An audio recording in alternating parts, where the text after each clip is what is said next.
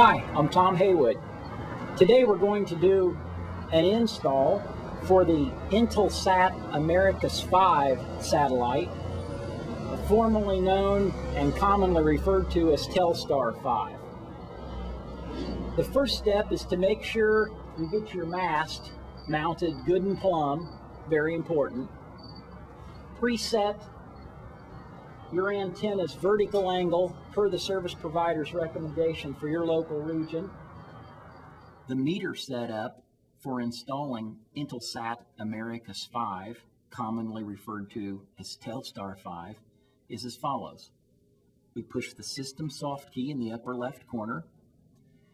We then select our service by pressing enter, and we're going to choose a setting labeled generic KU band. So we down arrow to that setting, press enter. That takes us to a screen that allows us to select different LNB settings based on what we're using. We're going to be using a standard North American KU 10.75, which is currently highlighted, but quite often a single polarity North American KU 10.75 LO is also used. In that case, you would select the next setting and press enter, but we're going to select the current setting. And to get to our normal run screen, we can push exit or enter. And in the normal run screen, we see that it shows the orbital slot in the upper left corner. Since we're going to be doing a 97-degree install, we'll left arrow over to select the 97-degree spot. After selecting that, we will power our LNB button. We're currently getting some level, some RF level, from either another satellite or from our LNB, but it says search and we have no signal quality value yet.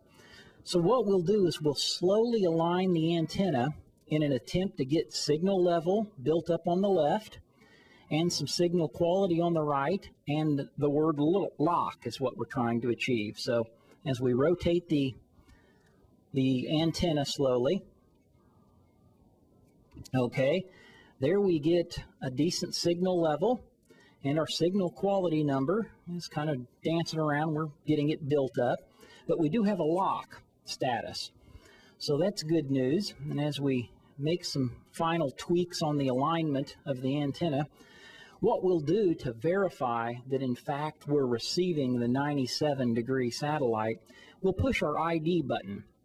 And in doing so, it gives us confirmation that yes, we are in fact on the T5 satellite. Once we have a signal lock and we know that we're aligned at this Intelsat 5, we can use our up and down arrow keys to look at the individual transponders on Intelsat 5. That concludes our Intelsat